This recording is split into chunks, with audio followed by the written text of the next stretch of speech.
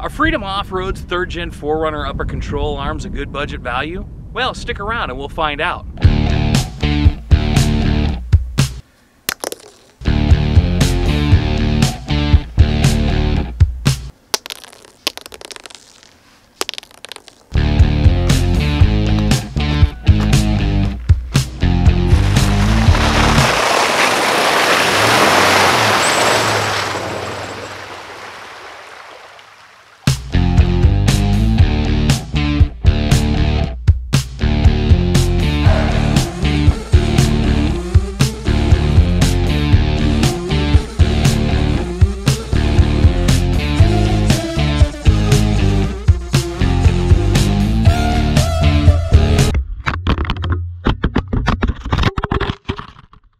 If you're new here, my name is Matt Kester and this is our channel, Secondhand Overland.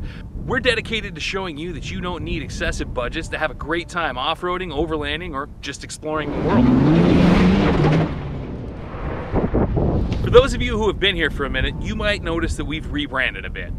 I'll always be Frugal Explorer Dad on Instagram, but I feel like this name change is more in line with what our community here has become, a bunch of like-minded automotive masochists who prefer keeping quality older rigs on the road rather than mortgaging the farm to buy new ones. I put the question to you guys the other day and you responded overwhelmingly in favor of the change. I thank you for taking the time to weigh in and appreciate you helping me with the decision. You guys really are awesome. Okay, enough housekeeping. Time to talk about Freedom Off-Road's upper control arms. The ones we put on, model number FO-T705FU, are designed for 2 to 4 inch lifts, feature a greasable ball joint, and currently retail for around $360 on Amazon. Freedom does offer a uniball style set, FO-T705FU-UB, which MSRPs for about $530, although I have seen them recently on Amazon lower than $480. I've put links in the description below to both these control arms as well as a search link to all of Freedom Off-Road's products currently available on Amazon. They do make a wide-ranging variety of off-road suspension parts for more than just 3rd Gen 4Runners. They've got a whole host of control arms, shocks, spacers, springs, you name it. So, it's worth looking into for your next budget build. Heck, they've even got plenty of stuff for the WJ. Just don't tell Renee.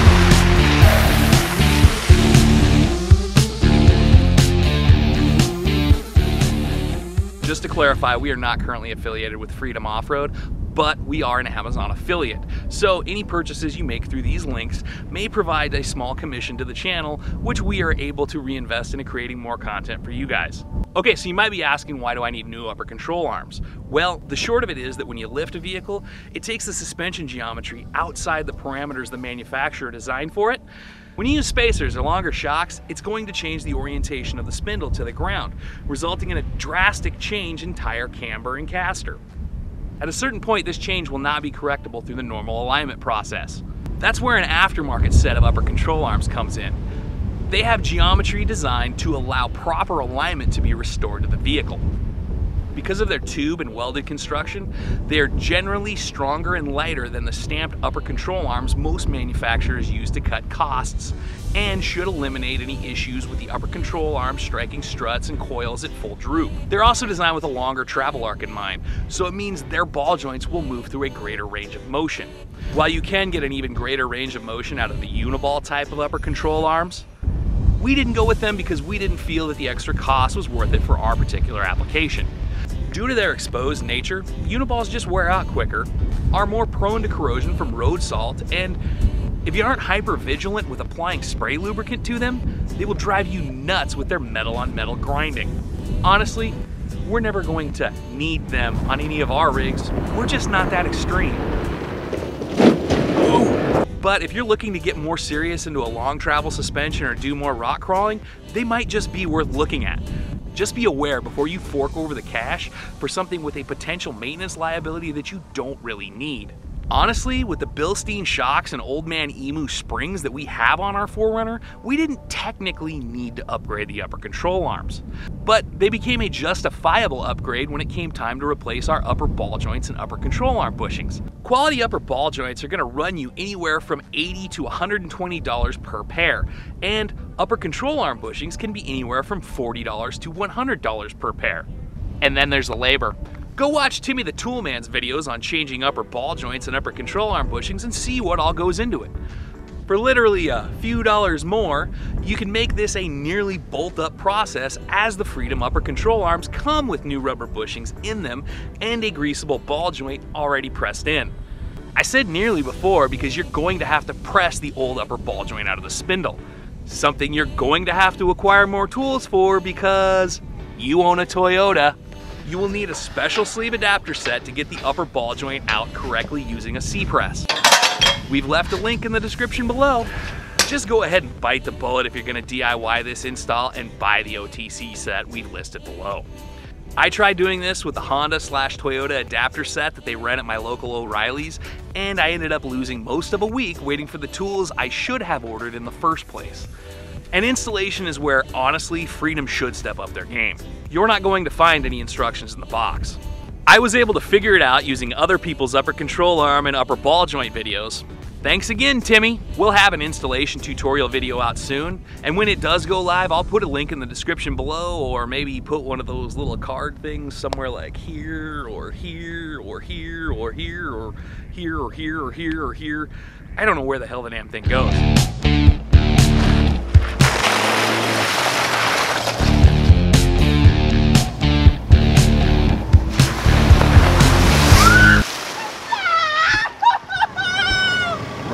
Reggie?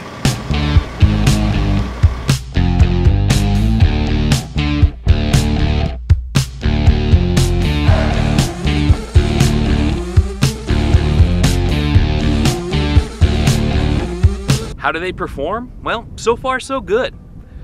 I will throw a bit of disclaimer that at the same time we installed the Freedom upper control arms, we did replace the lower control arm bushings and shortly thereafter put a set of 265/75 R16 Falcon Wild Peaks on, so there are going to be some other factors at play here. First, because we fully replaced all our control arm bushings and the upper ball joints, we've lost all the front end vibration our 4Runner was suffering from. Second, when we did replace the tires, it was very apparent that the inside shoulders of the Cooper ATs we took off were wearing more, a sign of alignment issues that may have been caused by the combination of factory control arms and lift. We had the 4Runner realigned as soon as we made all these changes, and it appears we may have gotten the camper right. Another improvement is the caster angle, which means there's more of it, and that's a good thing.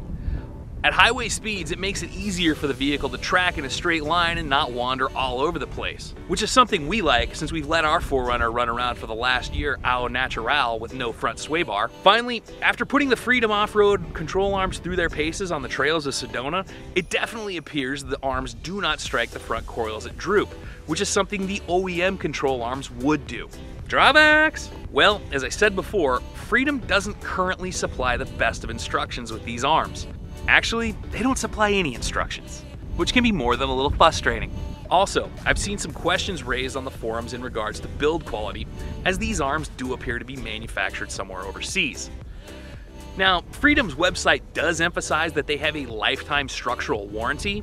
As for the bushings and ball joints, well, they fall under their 1-year wear and tear warranty. Will they hold up? Well, we're about to find out. We are going to keep these arms on this 4Runner for at least the next year, and we'll keep you posted. We did purchase these control arms through Amazon at full retail with our own money, so you best believe I want to make sure we get what we paid for. And should anything happen, it'll make great content if we have to file a warranty claim. I don't know, what do you guys think? Do you think we made a smart purchase here, trying to avoid either back-breaking labor or a more expensive set of upper control arms? Do you think they're gonna last? Let us know in the comments section. And if you're new here, why don't you go ahead and subscribe and ring that little bell so you get notified every time we put out a new video. As always, I'm Matt Kester, and this is Secondhand Overland. Thanks for watching. Be good.